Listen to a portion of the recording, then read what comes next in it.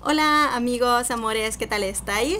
Vamos a conocer este perfumito, digamos nuevo perfume de la casa Viktor&Rolf, se llama Flowerbomb Bloom.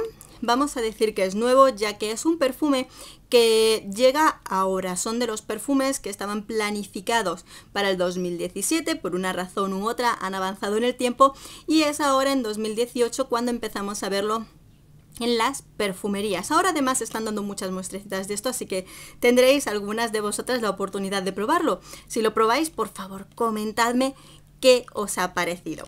Bueno, este perfume, como ya os digo, ya lo empezamos a ver. Vamos a ver su frasco, es muy parecido a los demás de esta casa. En esta casa encontramos los lazos, estos preciosísimos, y luego estas como bombas, que aquí lo tenemos, y este es como más alargado. Bueno, la verdad es que es de los primeros perfumes que pruebo de esta casa, no os voy a mentir, porque además es una casa que a mí me resulta un poquito cara. Este perfume de 50 mililitros está en los 56 euros. Ahora mismo el frasco más pequeño en tamaño es de 50 mililitros y sí es verdad que en algún lugar dan regalito con su compra. Os dejaré algún enlace abajo en los comentarios.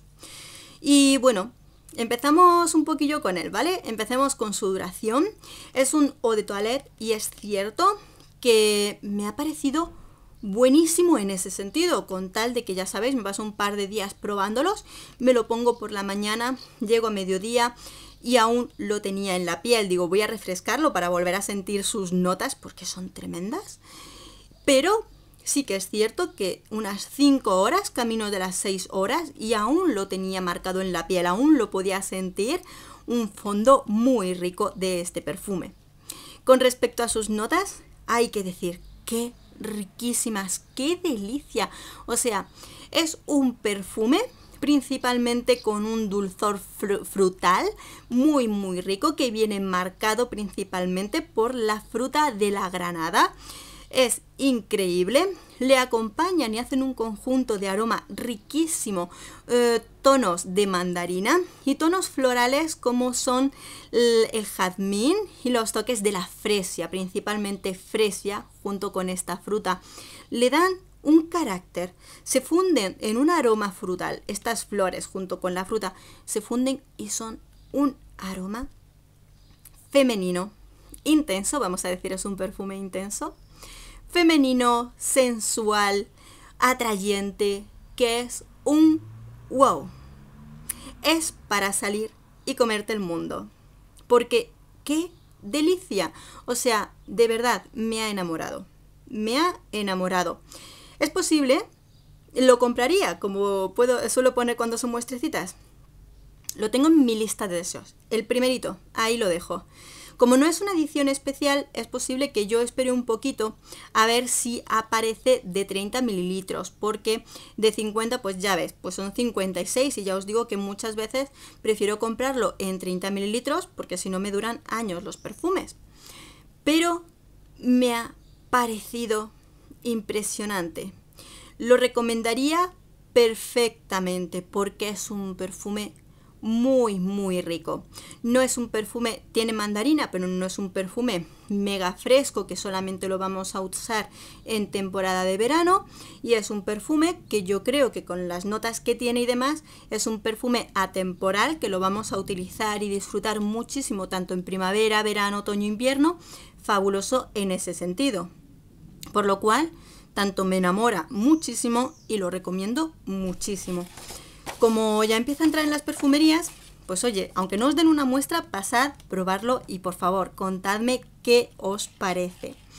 Os cuento un poquito sus notas. Como hemos comentado, es un perfume del año 2017, aunque es ahora cuando comienza a entrar en las perfumerías. Es de la familia floral, aunque pues tiene algunas frutitas. Sus notas de salida son la granada y la mandarina. Sus notas de corazón, rosa de damasco, fresia, jazmín y aire de montaña. No me preguntéis a qué huele el aire, porque bueno, pues será algún tipo de manera de darle frescor al perfume. Y sus notas de fondo, notas amaderadas. Cuando llegamos al fondo, sí es cierto que Seguimos notando la granada porque es una fruta que la vamos a notar de principio a fin en este perfume, esa conjunción de granada floral, digamos. Y de fondo muy ligeros, toques amaderados, pero es que seguimos teniendo la granada con su nota de flores, con lo cual ese es el aroma que tenemos prácticamente de principio a fin en este perfume. Es un bombazo de perfume que merece mucho como poco que lo probéis, porque quizá os sorprende tanto como a mí este perfume, que no había probado esta casa, no conocía nada estos perfumes, pero sin embargo me invitan, después de probar este perfume, me invitan a buscar, a informarme más y probar más de la casa de este perfume, que merece mucho la pena. Ya solo me queda, amigos, amigas, invitaros a compartir vuestras opiniones, tanto también más perfumes de esta casa. Si habéis probado alguno y me decís, oye Isa, merece la pena que pruebes este, decídmelo, que iremos conociéndolo juntos, más perfumitos. Espero que os haya gustado este vídeo. Un beso, hasta pronto.